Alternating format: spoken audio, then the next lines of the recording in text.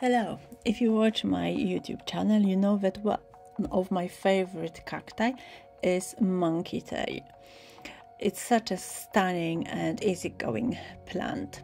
So now I've got 3 because I bought one more stem and I need to repot them all into one pot once they finished flowering, because especially those 2 which are the longest in my collection, the roots are starting to come out of the pots at the bottom.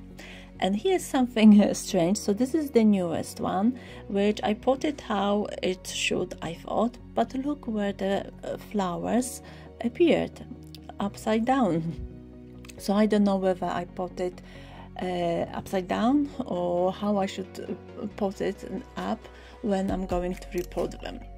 And also something interesting I've read from Oji, who is a quite known grower of aloes and monkey tails, and he says that he gives them lots and lots of water during the growing season, even drenches them twice a day if it's sunny and warm. There's lots of ventilation in his room, not direct light but filtered one, and he feeds them with seaweed liquid fertilizer every fortnight. So this is his trick, how to grow them long, and within 3-4 years his are much longer than mine. So this is his advice. Thank you for watching and see you next time. Bye!